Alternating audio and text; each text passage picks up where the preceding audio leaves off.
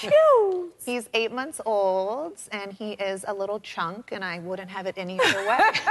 Khloé Kardashian is opening up about one of her best-kept secrets. During the April 6th episode of The Jennifer Hudson Show, the reality star discusses the name of her and Tristan Thompson's son, born last July. Have you named him yet? Yes, he's named, but I haven't announced it. You haven't announced it yet? I haven't announced it yet. So originally he was delivered via surrogate, or the stork, I like to say. And at first, I really did not know what I was going to name him. I wanted to meet him and feel him out a little bit. Khloé first introduced the world to her second child, sharing intimate footage from his birth during season 2 of The Kardashians. Hi, Tutu. Hi, Mom. Do you want to see someone? Yeah. Who do you want to see? Baby Dada. Hi, Snowy. His name is not Snowy.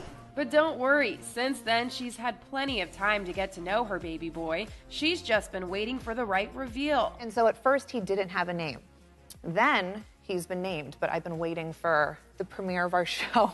And I didn't know it was going to be this far out. So now I'm just like, if my daughter outs me, I'm screwed. But It may out you. What the Good American founder will say, though, is he has the same initial as big sister True. I think it will start with a T. It will? Yeah, it will start with a T. Okay. So, what could it possibly be? Likely none of the guesses thrown out during Khloé's baby shower. Tiger. Tide.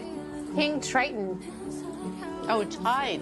Tide is cute. Tide is Leo. You can do Tio. But fans won't have to wait much longer. Season 3 of the Hulu series premieres May 25th, and as Khloé teases in the trailer, it's gonna be a big one. I wish I could tell you this is going to be a mild, relaxing, serene season. It's not. Yeah, legend season in full effect. I'm the truest yet.